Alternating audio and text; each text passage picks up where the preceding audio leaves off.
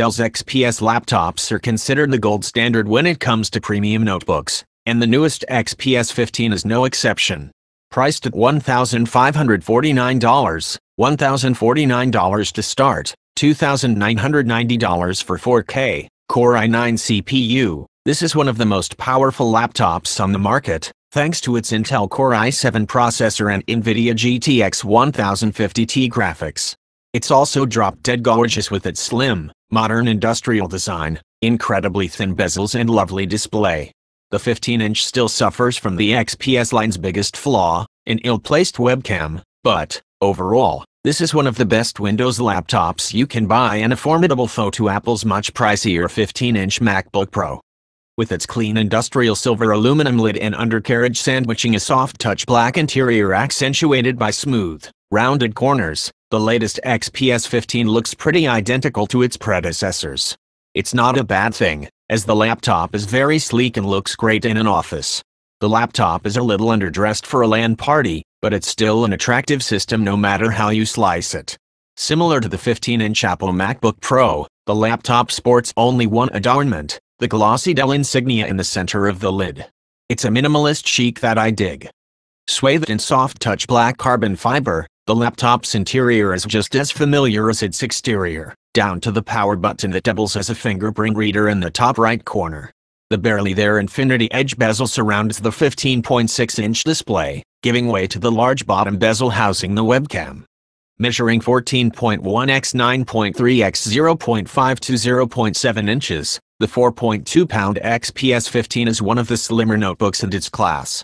The Microsoft Surface Book 2 also weighs 4.2 pounds, but has a much thicker profile at 13.5 x 9.9 x 0.9 inches, much like the HP Spectre X360, 4.6 pounds, 14.1 x 9.8 x 0.8 inches. The Apple MacBook Pro, 13.8 x 9.5 x 0.6 inches, is slimmer and lighter at an even 4 pounds. The Huawei MateBook X Pro is the smallest of the bunch at 2.9 pounds, 12 x 8.5 0.6 inches, but it also has a smaller 14-inch screen. The XPS 15 has enough ports to allow for a solid work or gaming battle station.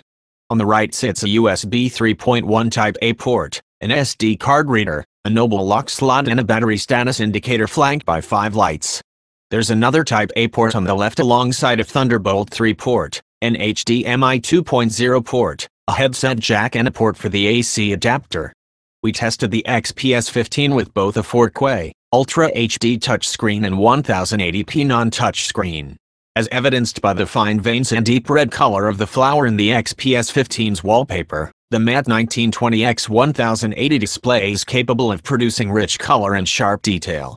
When I watched the trailer for Support the Girls on the 15.6-inch panel, Regina Hall's honey brown skin seemed to radiate, despite her silver frosted eyeshadow.